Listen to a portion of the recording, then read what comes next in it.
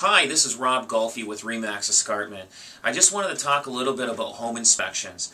Right now in Ontario, there is a tremendous amount of home inspectors that are available for anybody to use. And there's a lot of good ones, but there's a lot more bad ones. And I'm here trying to help you guys to make sure that you guys don't hire a bad one. And I've seen the bad ones, and I can tell from their experience. Now, when you're looking for a home inspector, the best ones to find is you should do a little quiz for them, or a little questionnaire, and find out how many years they've been doing this. And make sure that if you're hiring a company, make sure you're hiring the guy that it actually has a lot of experience. The guy that shows up and he's the one that has experience.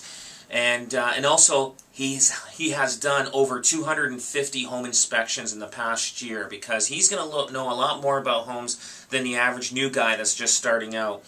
Now, the other thing is you want to find out what type of report that the home inspector is going to give you. A lot of them do pictures and other types of reports. Reports are important, and a lot of them have a lot of new gadgets out on the market now. They can find out about mold, and they can actually even see infrared through behind the walls to find out if there's proper construction done with studying and everything else. So those are good things to ask about. Make sure they're licensed, bonded, and they carry a liability insurance, because you don't want somebody that shows up and doesn't have any insurance or liability or anything like that.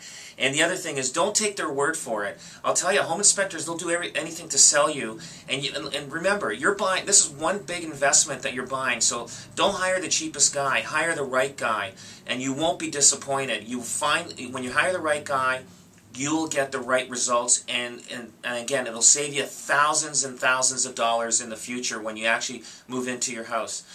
On the other end, if you're selling a house and a home inspection is being done on your home, make sure that you do get information that home inspector does have insurance and liability, so that you as a homeowner are not sued for this home inspector falling off your roof. Anyway, it's Rob Golfi from Remax Escarpment. Call me anytime if you want me to give you any more details, or you can go and look any home inspector up on the Ontario Association of Home Inspectors. You can find them online and plug them in and find it, or go to the Better Business Bureau if they've got any bad records against them. Looking forward to hearing from you, and have a great day. Thank you for listening.